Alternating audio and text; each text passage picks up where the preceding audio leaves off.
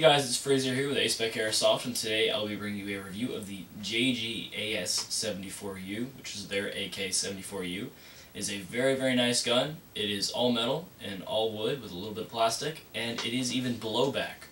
So, let's get on to the review. So you take the very nice looking box top off, and inside there is A-Spec Airsoft warranty, 30 days. If you have questions, call the number. A-Spec Airsoft Chrono and inspection sheet, 440 to 450 with .2s, and it was tested and inspected by Adam. And an A74U series manual. It's from JG, it's full of Chinglish and pictures. And it even comes with some shooting targets. Yay! And once again, JG has done this. Woo! This is very nice styrofoam packaging. It's black, keeps the gun very safe and secure. All the parts have their own specific little slots. There's one right here for the mag winder, one right here for the forward side adjustment tool. It's very, very nice packaging, keeps everything safe and secure. Now that we got the paperwork out of the way, this is what it should look like inside. Inside there is a pack of 200.2 6mm BBs, but as always, use TSD. A magazine winding tool, a front sight post adjustment tool, a very nice black flash hider to replace the really big orange one that's on there, but it will avoid your warranty. A JG Works 1100mA 8.4 volt nickel hydrate stick battery with mini type connector. A trickle charger. We recommend you don't use this and go buy a smart charger off of ASpecAirsoft.com. A 500 round high cap plastic magazine, and your JG AK-74U. Now let's talk a little bit about the history of the AK-74U. JG AKS-74U is based off of the AKS-74U, which is a variant of the AK-74, which was developed in 1974 by Mikhail Kalashnikov. In 1979, the AKS-74U was introduced into service with the Red Army and bridges the gap between submachine gun and assault rifle. It was intended for use mainly with Special Forces, airborne infantry, rear support units, and armored vehicle crews, similar to a PDW. The dimensions of the gun were achieved by using a short 8.3-inch barrel, which effectively reduced the muzzle velocity to a mere 735 meters per second, as opposed to the AKS-74 muzzle velocity, which was 900 meters per second. It has a different sighting system than the AK-74, using a U-shaped flip-up sight. The sight has two settings, one calibrated for 350 meters, and the other one used for 400 to 500 millimeters, but I really don't know why you'd be shooting at anybody with this small of a weapon from 400 meters. Now we're done with that, let's talk about the features of the 74U. This gun includes a blowback system. It's very nice. It is attached to the piston, so it may cause a bit of wear to it, but it still looks really cool, and we will show you what it looks like right now.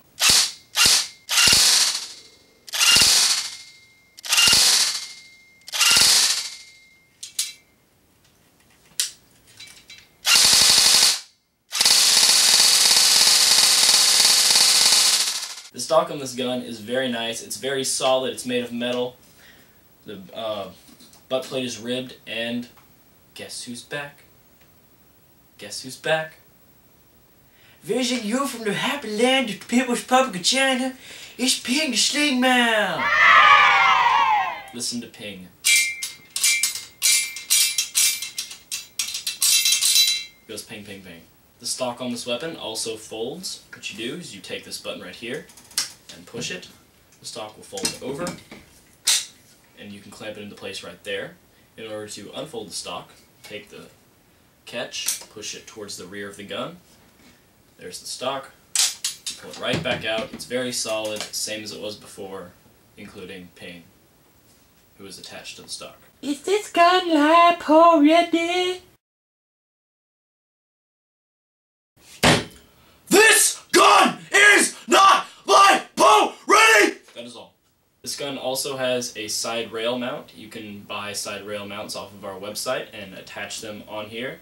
You can put scopes or lasers or flashlights or whatever on there to make your gun suit your needs, whether you're using it for field or CQB. The iron sights on this weapon are labeled similar to the real weapon. On the real weapon, this is the one that is calibrated for 350 meters.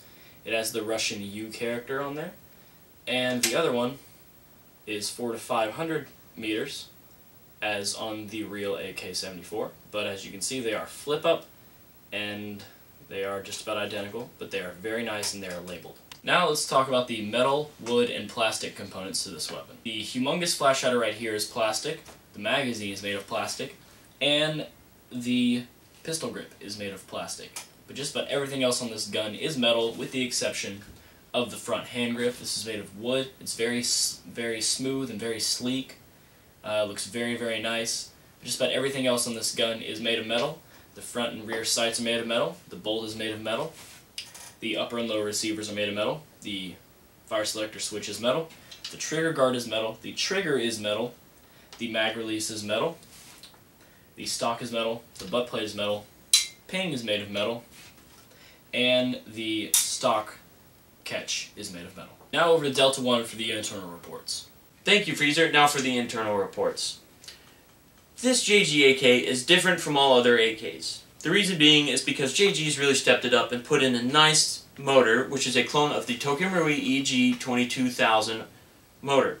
And what's so great about it is they put ball bearings in it so it allows the motor to spin at a higher RPM. As always, it's a short type and all that good stuff. Now, moving on to the ball bearings and bushings. If you want to see more further information on that, go to the link right above my head, right here, for the internal reports, further in depth on this weapon. Now, it does have ball bearings and bushings, so if you want to check that out in further detail, click on the link above my head. Now, it does have a polycarbonate piston, which is special because it's a blowback and the piston is special. It's different from regular pistons. If you want to see more information, again, go click on the link above my head. Now, it is very, very good. I love the compression that JG's gotten into their guns. Very nice compression.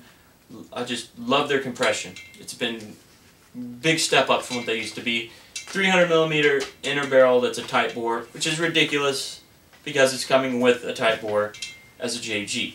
That pretty much covers it. And another thing, you cannot put 9.6 stick types in here for the blowback because the blowback system needs room to go back and forth where the 9.6 would take up that space. So, thank you, Freezer. Back to you. Thank you, Delta 1, for the internal reports. Now for the final conclusion. This is a very, very nice weapon. It's made of all wood and all metal. I'm not sure exactly what kind of type of wood this is, but it kind of looks like cherry. The flash hider is plastic and kind of ugly, but you can replace it with the black one that your gun comes with. The side rail mount that it has increases the customization ability, I made that word up, of this gun. So it's very nice. The iron sights are good. The blowback system is very nice. The bolt is metal, and our friend Ping is back, so it's very nice, very loud, very intimidating and scary. The folding stock makes it good for a CQB, even though the gun is shooting a little hot. You could always go out and buy a lower power spring than the M120 that is inside.